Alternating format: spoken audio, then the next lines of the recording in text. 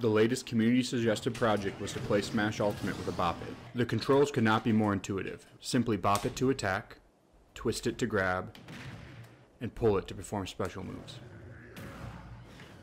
I also added a joystick for movement and jumping, as well as a single button for shielding. Before I show off the gameplay, I have created a Discord server as a place for the community to discuss controller ideas as well as share and get help on their own projects. Check out the link down in the description below. I took my Bop It online without any prior practice, and the results were truly horrible. My first game against Bowser ended with 3 self-destructs. The biggest challenge was that the inputs are so disorienting.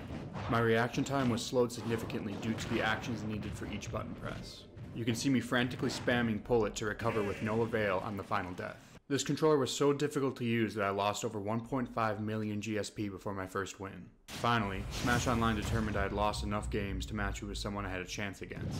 3, 2, 1, go!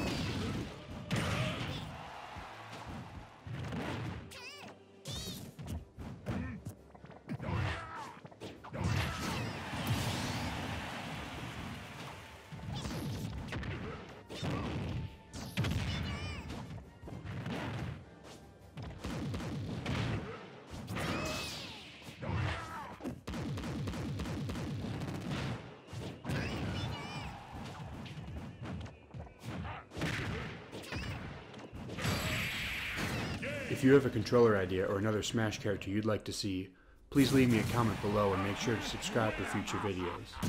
Thanks for watching.